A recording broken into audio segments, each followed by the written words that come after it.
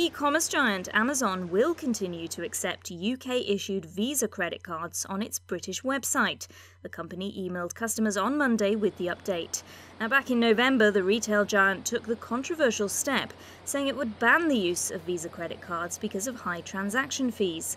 Since Brexit, the EU's enforced cap on the fees charged by card issuers no longer applies in the UK.